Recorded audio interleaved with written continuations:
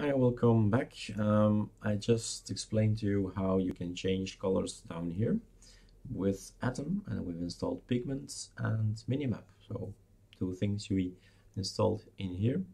So Minimap is now there, and we can install it here with install packages and type Pigment and type Minimap and install it.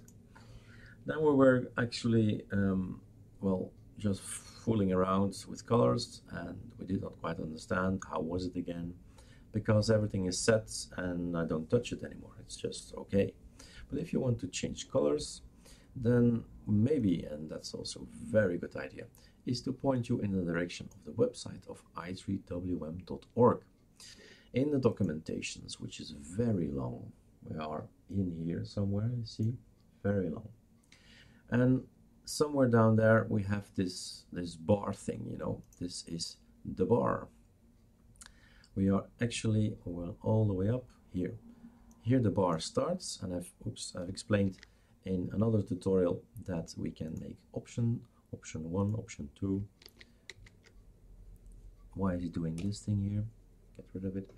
And then option 2, that's another tutorial, and this is the colors. So we are talking about colors and these things here. Now, really, I don't know all the details anymore, so I just point you in the right direction, which is here. And here everything is explained what it is. So background color of the bar, status line, text color to be used for status line. So some of these things are pretty obvious, like the background is this black thing here. I set it to be black, not red. Status line and then separator is also obvious. It's this little line in here, as can get the color, and then it's follow every aspect, read it, and then you're here. Then you say, okay, the background should have that color, status should have that color, and so on. And this is the division, so border, background, text, but I included it, so you don't have to remember it, border, background, text. So it's up to you now to explore and to type actually some colors. And the easiest way, I think, is to use a red color, which needs one more 0. Save. So that's the use of pigments, you see. And then you all agree that my toolbar down there is background red. So that happened because of my choice here. So if you say, and I've done that somewhere, to have an arch blue, you can copy paste actually, probably. We go to GitHub, and that's also a good idea to learn from other people. So that's how I learned. As you go to any GitHub. So let's see if I can find it on Tergos i3. Any GitHub from anybody else, not just for me, from anybody. They can put their dot files, they call it sometimes. So there are files on here, and I have a config here, you see. I have a config, and all the way down, Erik, and then back up, you look for these colors. There's always the same structure. So these colors have I decided some point in time to have this kind of color. Control C. And let's have a look. What does it look like? So all this block should go. Control V. We're gonna save it and see if there's difference. Oh, too bad. So no difference. I thought this would be a blue one, and as you can see here already in pigment, it's not blue at all. So I'm wondering, where did I put this blue one? I thought it was on Tergos, but I might be mistaken.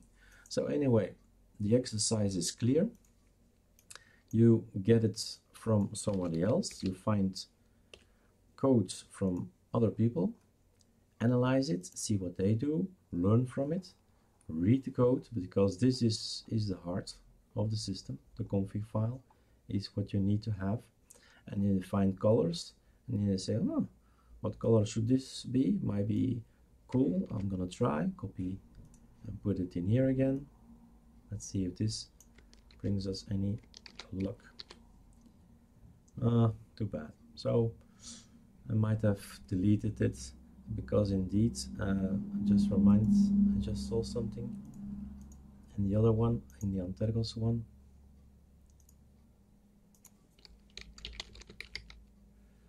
That I have also from time to time have config backups. So when you have a config, you make a config and then a lot of config backups.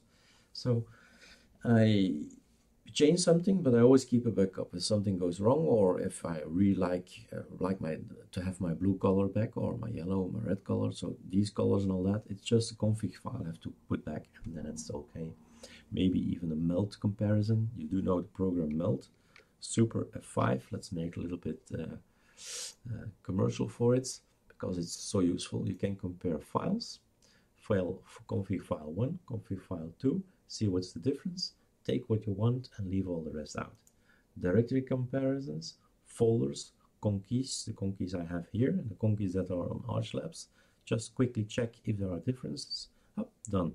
Same applies for the open box configurations that we have on GitHub and your open box configuration. Save or compare the two directories and say, they've made a new script. Copy paste over. So quite interesting to make to work efficiently. So melt. Okay, let's conclude the tutorial here. So have fun changing colors and figuring out what everything is and everything does. Everything just works, so you don't have to change anything if you don't want to, but you can. So have fun. That's the idea.